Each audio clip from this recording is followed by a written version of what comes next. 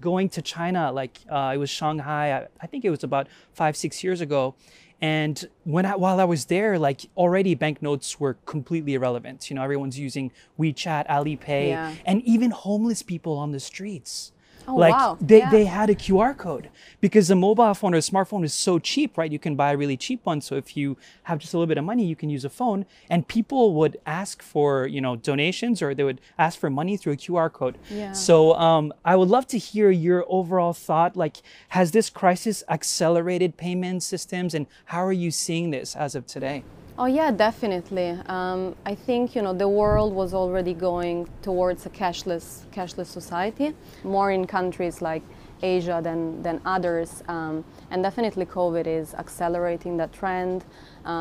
People's perception on cash is changing, so they see it as a more dangerous tool to be used, and we're seeing an acceleration of other payment methods, online payment methods, even commerce is shifting towards more e-commerce. People that never bought anything online are now buying online. So definitely there is a need for people to have better online payment methods. Also, it's not only Asia. In countries like northern countries, Norway, Denmark, I think there is a plan to go completely cashless by 2030.